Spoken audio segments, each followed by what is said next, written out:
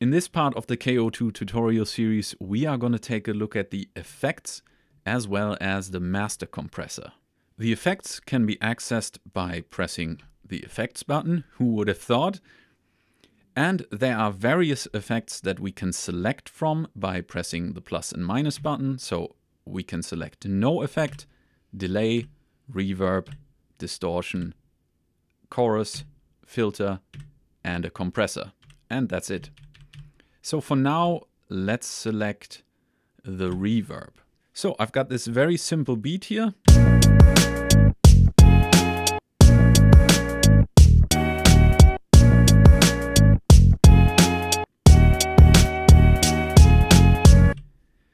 Now let's check out how we go about applying this effect, because for now we didn't really hear it.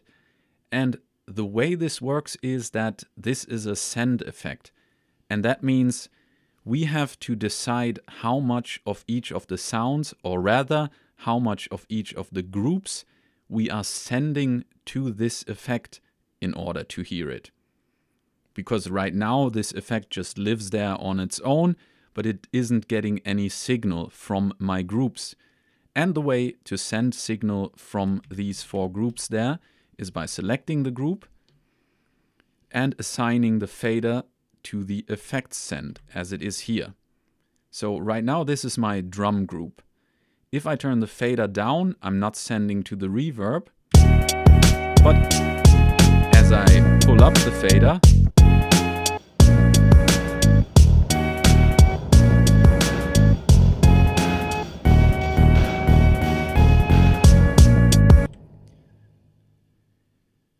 and calling this an effect send is also slightly misleading, because in the case of this reverb right now, if I pull it to the middle, I can still hear my original drums, but also the reverb at the same level. As I pull it higher, my original drums are getting lost and I only hear the reverb. So now I'm only getting wet signal, no dry signal. Let's turn the other groups down and examine this a bit more closely. So my drums are dry, no reverb added. Slowly adding some reverb.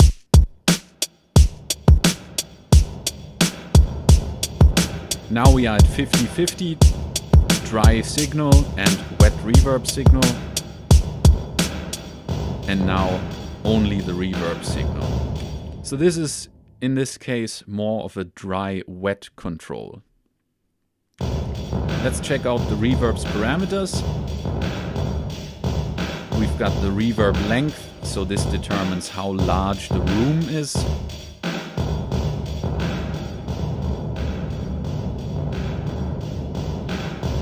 And then here we've got the color control or the tone control of the reverb, meaning are we filtering out low frequencies or high frequencies. So as we turn it counterclockwise, the reverb will get darker.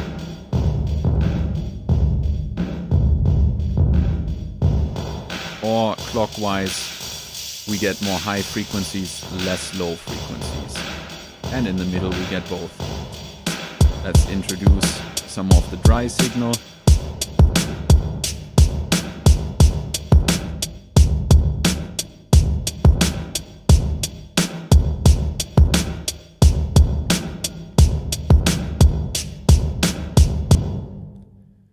So that is the reverb. Let's change the effect. The amount we are sending to the effect right now stays the same. So we're in the middle of the fader, so it's 50-50. Now let's move over to the delay. And you can hear we are immediately sending to the delay as well. Here the orange knob is controlling the delay time.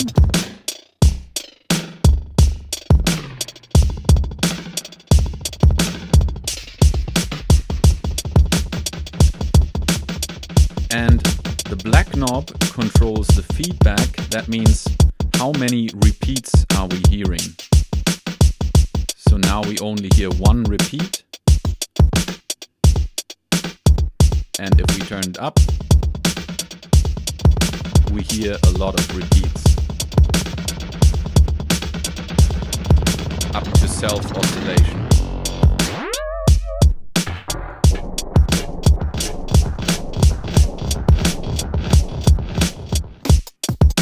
And so on. Good fun. Alright, next effect. Distortion.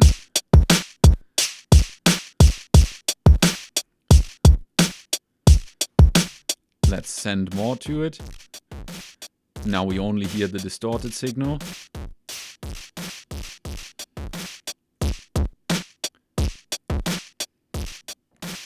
Yeah, here we have the drive parameter. So how hard are we clipping this distortion? And then again we have a color control, clockwise focusing more on the highs and counterclockwise more on the lows.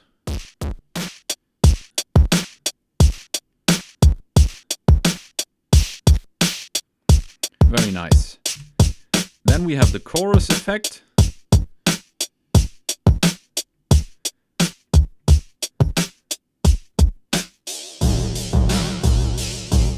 So here we got the feedback parameter.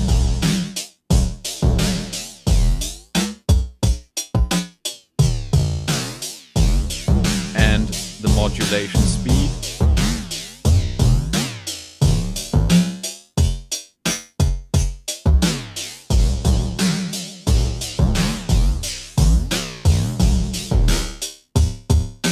Very nice. Then we've got a filter. Very simple.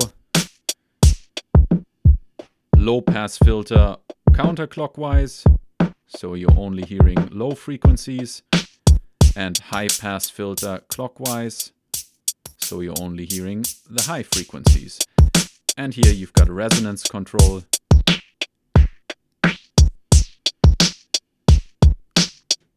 So let's sweep it. And without resonance, not as tasty. We got the compressor. You can really slam your drums with this. And the release time of the compressor.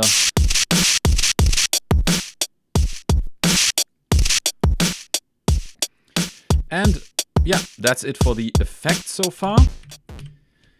So these are all the effects, and I think overall they're pretty nice. And again, you can choose how much of each of the groups of sounds you want to send to the effects. So some of them could be completely wet, some of them could be 50-50, some of the groups don't send to the effects at all.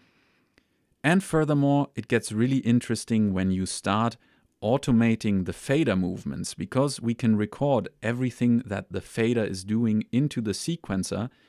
And in order to hear what's going on there, let's choose the reverb as the effect, play the drums, and turn the reverb off for now. Now I'll hold the record button and then move the fader wherever I want to send to the reverb, and I will record these movements that way.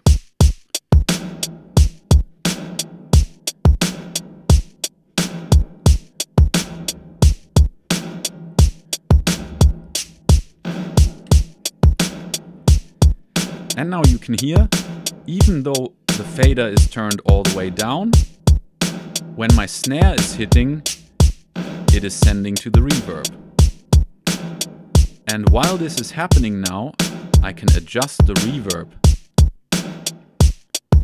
So the sound of it, the filtering, or the length.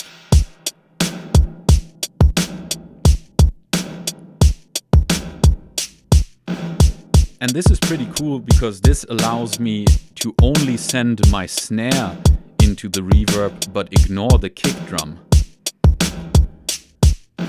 How about we choose the delay now?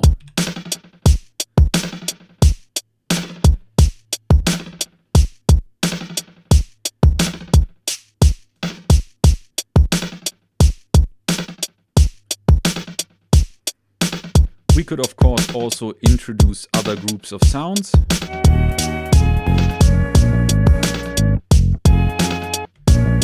Sounds a bit whack, so never mind. But you get the idea. And we could now record different movements onto the other groups. So let's choose the reverb again because it's a bit more tame.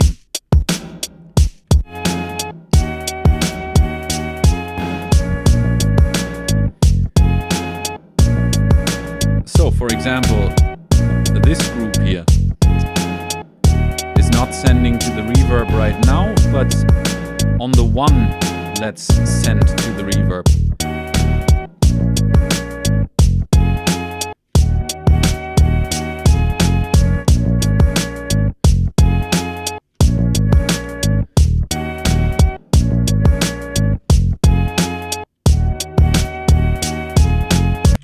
So we got this movement going on now.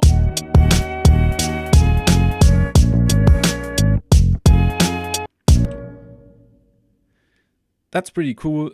Different effect sends at different groups at different times in the sequence. So there's all kinds of things you can do with that. And again, you can do this for all the effects.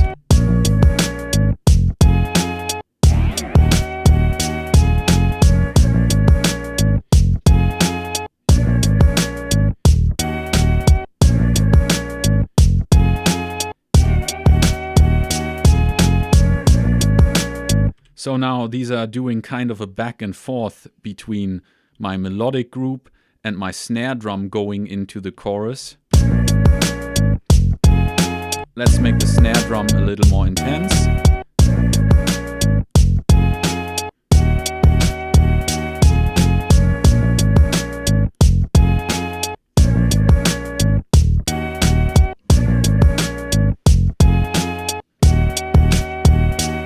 So that's how you record the fader movements for the send effect. They are now baked into the sequence. If we want to erase them, we can press erase and the fader button until it says delete.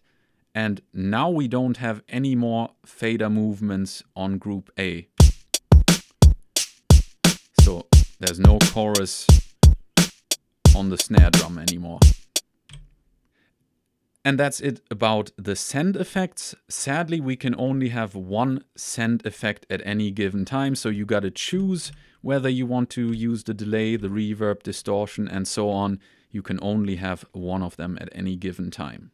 But before I forget, this effect can also be applied on top of whatever is coming into the input of the KO2. So for example, let's use another pocket operator and put it in here. Let's play whatever's on here. I have no idea. Turn it up. All right, yeah. So let's go to our main menu. And here we can decide the volume of the incoming signal. But on the black knob, we can see incoming effects. So how much of the input signal is being sent to the effects. And as I turn it up, you can hear that these drums are now getting sent to whichever effect I have selected. So right now it is reverb, but we could also choose another effect. Let's distort it a little. Chorus.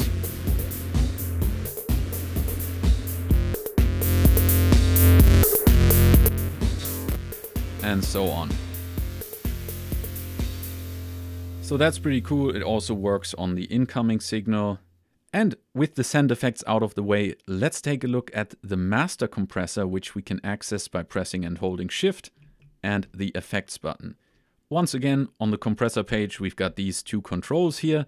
This one controls the drive into the compressor. How much signal are we driving into it? And therefore, how much does it have to engage? So I play my drums and turn up the signal. now you can hear the drums are getting squashed already. And then on the black knob we have the speed. And that means how will the compressor react. I'm assuming it just adjusts the release time, but I can't be sure of that. Either way, just adjust to taste.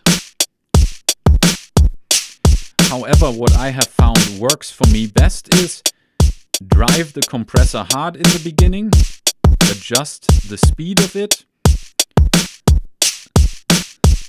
and then take the drive down a little bit again. And while we are on the compressor page here, you can see that this icon here is highlighted the whole time. So that is the master compressor symbol on the KO2. And if we go back to the main menu, this turns off. However, you can see it flash now as the sequence is playing.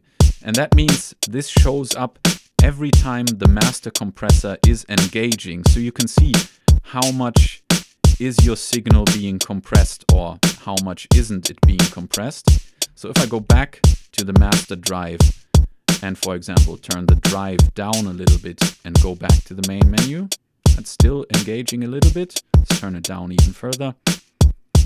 And now you can see the compressor isn't engaging at all. If we turn it up all the way, now the compressor is almost all the time working. If I get into my other groups as well, now the compressor is just on all the time.